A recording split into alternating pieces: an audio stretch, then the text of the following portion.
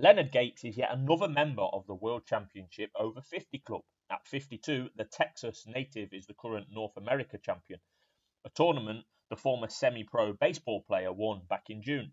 A more than capable field of 8 turned up for that tournament, and Gates was the standout player, to be fair. Beating Danny Baggish 6-3 in the final, that North American Championship win also gave Gates a spot at the Grand Slam last month, where he was pretty erratic in the 3 games with averages of 85, 90 and 79. Gates is top price 13-10 to win his first round game with Gert Nenschitz, and he'll need to be close to his best to get past the young Dutchman on the big stage at Ali Pali.